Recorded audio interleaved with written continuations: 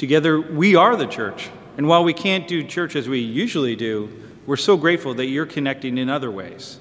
Here's a story of how one of our members is feeling uniquely connected to church. Hi, I'm Julie Lindstrom.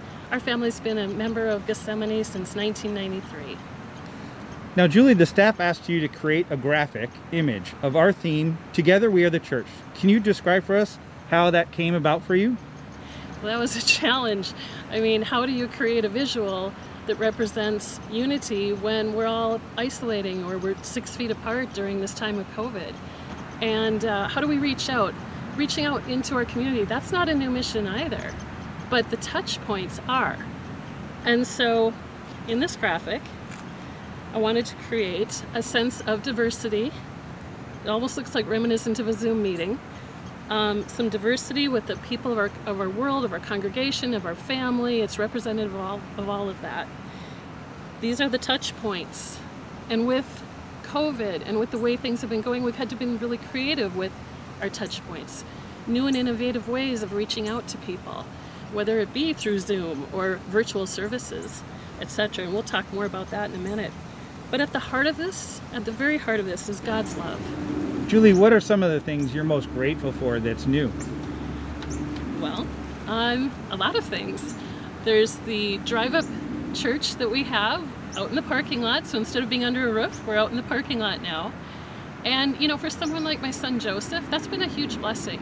He has autism, and being inside a large building with large groups of people is often very anxiety-ridden for him. And so to be out in the car and to be able to come and partake is something that is a blessing to him. He enjoys it.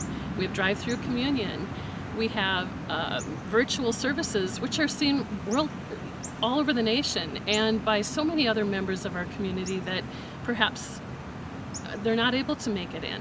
Now they can. And we also have the anniversary birthday van that goes from house to celebrate our community's birthdays, anniversaries, or any other special event, complete with staff members who bring out the cowbells and tambourines in celebration. You won't forget that touch point. So for those things, I'm so thankful for the creativity and for the extra mile that everyone in this church has gone to make sure that we do stay connected. Passing the peace through texts, visiting each other. Thank you, Wes Lindstrom, for the pecan pie. And even just making sure that we're all okay. And that love reaches out beyond the boundaries of a building. God doesn't have an address. God's in here. And together we are the church.